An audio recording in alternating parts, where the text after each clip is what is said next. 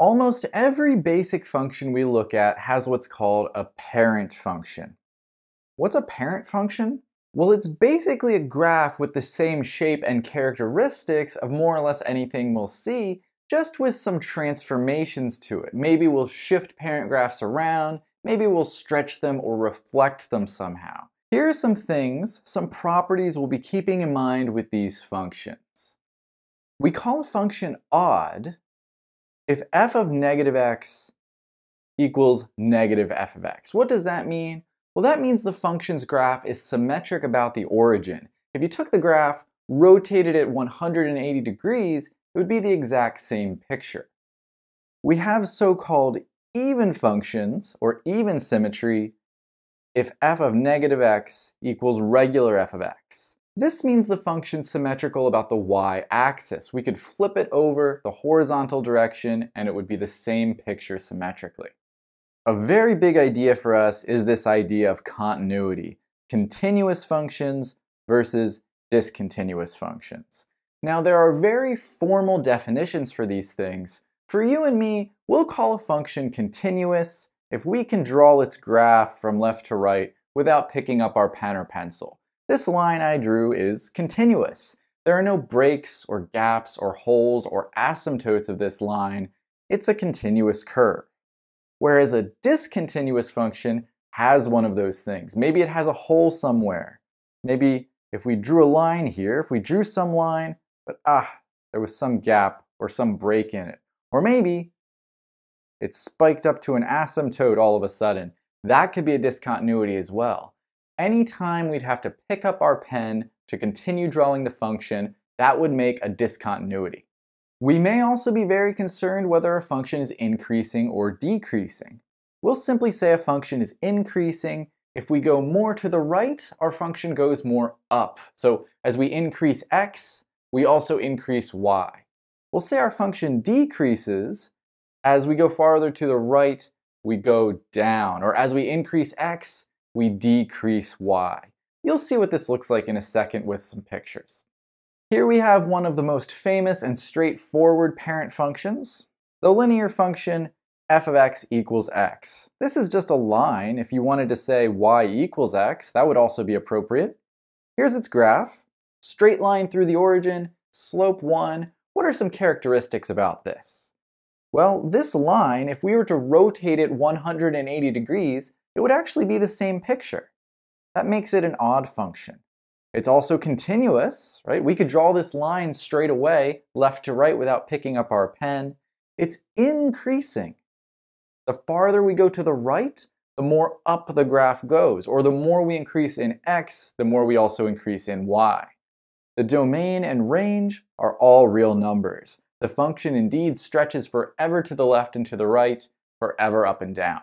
Next we have quadratic functions, whose parent function is f of x equals x squared. These are those u-shaped functions, those upward-facing u's, which give them that even symmetry.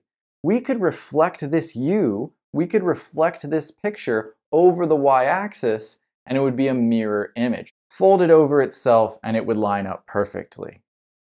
It's also continuous. We could draw this u-shape left to right without picking up our pen. That's nice. We'll see many of our functions here, our parent functions, are indeed continuous. We have to worry a little bit about increasing and decreasing because our function going left to right is actually going down for a while. Until we hit 0, until we reach that turnaround point vertex, our function is decreasing on the interval minus infinity to 0. And all of a sudden we hit 0 and we start bouncing back up. We start increasing after 0, so we're increasing on 0 to infinity. Again, we can plug anything into this function. It stretches forever to the left and to the right. That makes our domain all real numbers. The range, that's cut off. This function only goes as low as 0. It just touches the x-axis and then goes up forever. So our range, y is a real number if y is positive, if y is greater than or equal to 0. If you wanted to do these in interval notation, the domain would be minus infinity to infinity. The range would be 0 to infinity. We have to be a little careful. It's bracket 0 because we actually do, in fact, hit the origin there. We touch y equals 0. Let's move on to cubic functions whose parent function is f of x equals x cubed. This is an odd function here. Rotate it or spin it 180 degrees, it's the exact same picture. It also looks like it's always increasing. From left to right, this function is always going up. The bigger we get x, the bigger output is y. It's also continuous. We can draw this without picking up our pencil. The domain is all real numbers, minus infinity to infinity. The range is also all real numbers, minus infinity to infinity. This graph goes forever to the left and forever to the right. A little bit more wild is the reciprocal function with parent function 1 over x. Keep in mind here, we have an x in the denominator. That x had better not be 0. So we're going to have that vertical asymptote at x equals 0. You can see that on this picture. This picture splits up and down along the y-axis. And in fact, it's also an odd function. Imagine spinning this function around 180 degrees, same picture. We have, for the first time, discontinuities. In fact, that asymptote gives us a discontinuity at x equals 0. We would have to pick up our pen. Imagine we started to draw this. Well, we'd draw left to right, and then we'd have to pick up our pen, kind of jump over the asymptote to draw the other half of this curve. So we certainly have a discontinuity for the first time. This function's always decreasing. Notice left to right, it's going down. And then we hop over the asymptote and it's still going down. So this function, as we read it left to right, is always going down. It's always decreasing. Notice how we omitted 0. It's decreasing from minus infinity to 0, union 0 to infinity, because we're not defined at 0. We have that asymptote.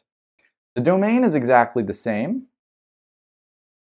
Minus infinity to 0, 0 to infinity. It's everything except x equals 0. And the range is the same as well.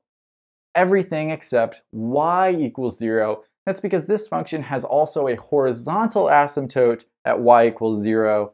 This function never touches the x-axis. So our range and domain are slightly restricted with that discontinuity. Try not to get too riled up. I'm going to talk about radical functions here, or root functions, maybe we'll call them. F of x is the square root of x. Notice here, this picture is not odd or even. If we reflect it over the y-axis or rotate it 180 degrees, it is not the same picture. It's just sort of this swoosh out to the right and has no symmetry. Good to know.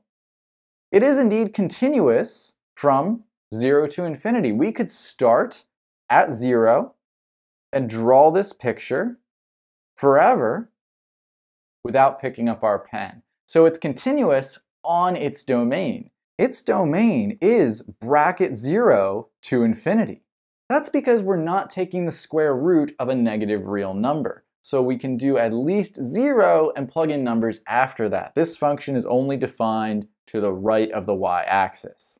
Its range is exactly the same, bracket 0 to infinity. It only goes as low as the x-axis and it goes up forever. It's also always increasing on its domain. It's always going up as we read left to right, so it's increasing from 0 to infinity. Starting to get crazy with exponential functions whose parent function is b to the x. We won't say b equals 0 here. It's not odd or even. We'll see that on the picture. It's indeed continuous and always increasing. Look at this. As we read left to right, this function goes up and up forever. So we're increasing on our domain minus infinity to infinity. This function stretches forever to the left, forever to the right. The domain is minus infinity to infinity. We have to be a little careful with the range here. We only go as low as the x-axis. Y equals 0. We have that horizontal asymptote. So the range is 0 to infinity. The last parent function for us to look at are logarithmic functions with parent function f of x equals log base b of x. I'm not considering b to be 0. This is another case with no symmetry, but it is continuous on its domain. Here's the picture. This is the inverse function of the exponential functions. If we reflect it over the line y equals x, we get this. We'll soon see that this domain is 0 to infinity. No coincidence that that was the range of the exponential function. The range here is minus infinity to infinity, stretches forever up and down. That was the domain of the exponential function.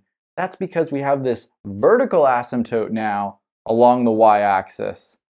At x equals 0, this function is always increasing. As we read left to right, it's increasing on its domain 0 to infinity.